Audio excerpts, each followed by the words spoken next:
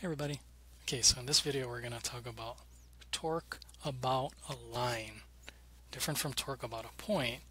For example, like if you look at this person trying to turn this capstan to lift up a anchor on a ship, if you apply a force this way about point P over here, it causes a torque this way, right? Like R cross F is going this way. But then if you apply the same magnitude of force, let's say like 100 newtons, 2 meters, then it's 200 newton meters this way. But if you apply that same 100 newtons, say downwards, so then it's more like R cross F, the torque will be this way.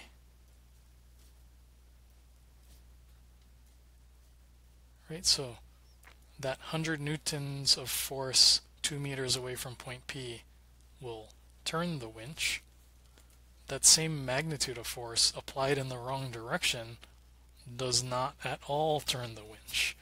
Right, so what we care about is how much torque is applied along this axis of rotation. So how do you get torque about a line? So first we need to define the line. So we set up some unit vector, say here, along the line. So you define the unit vector. So that's how you're quantifying the line.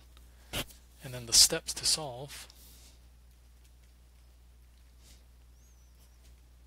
You pick a point on the line.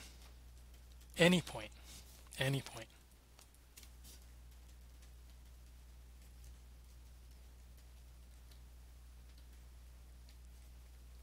Right, so for example, point P. And then you compute the torque about that point.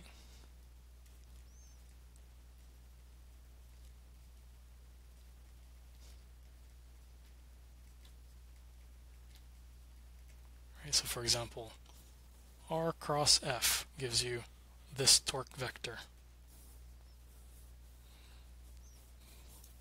This one, right? R cross F. But that's torque about this point P. But if we want the torque about the line, you project that torque vector onto the line. Right? You like project it onto the line.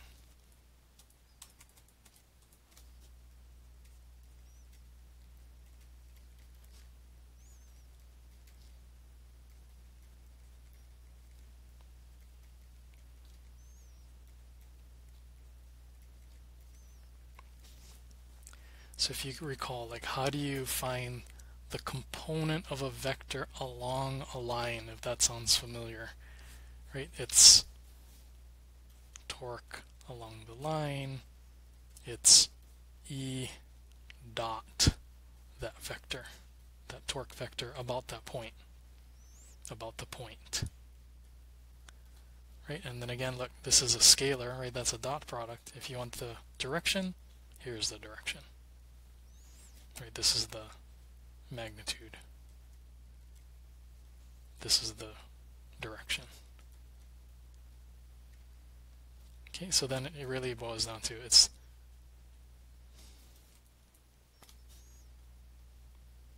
E dot R cross F. Okay, it turns out this is called a mixed triple product when you have this combination of a dot product and a cross product. So let me show you a computational technique for mixed triple products. So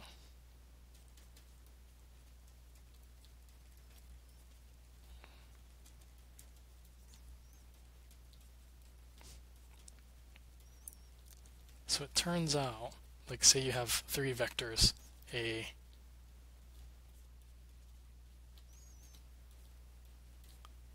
it's the same as if you did this determinant. You put the vector A in the first row, vector B in the second row, and then vector C in the third row. and then you just compute this determinant. It's the same thing. These are the same thing. Even more so, what happens is you can do row operations. So like you can play musical chairs here. Like, okay, you move to the back, and then the other two move up. B,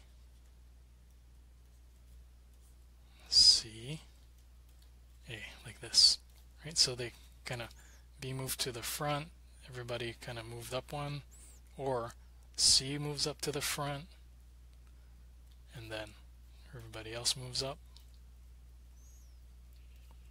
which is the same as, right, B goes in the first row, and then C, and then A. Same thing. Or C goes in the first row, and then A, and then B. Because for matrices, it turns out, like if you exchange rows, a minus sign pops up, and if you exchange yet another row, there's another minus sign. So if you do two row exchanges, it's the same. It's like negative and negative. So, right, if you look, these are just like trading, like A is at the top, and then A moves to the bottom, B moves up. All of these are equal.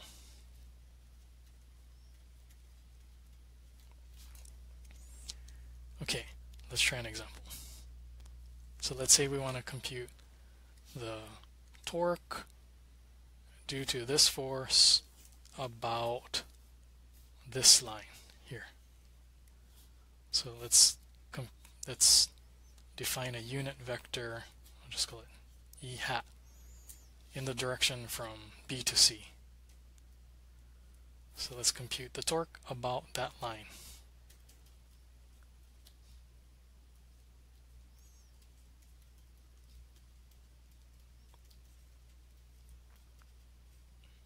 Okay, so first we need, I'll just write it right here, right, this unit vector. So from B to C, it's 0 minus 0,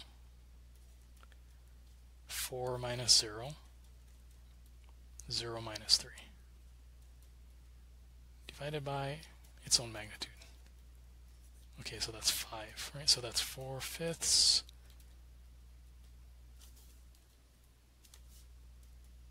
Okay, oh, not I, this is J. Okay, so we got the unit vector along the line. So we just pick a point, any point. Let's say point C. Right, so let's say point C. So the torque about point C is R from C to A cross F. Then we project that onto the line.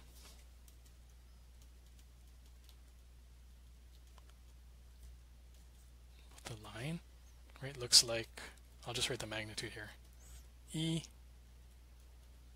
dot R cross F.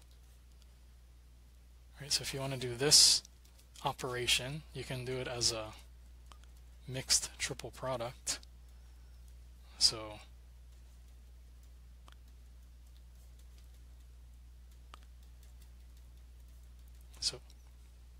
E goes in the first row,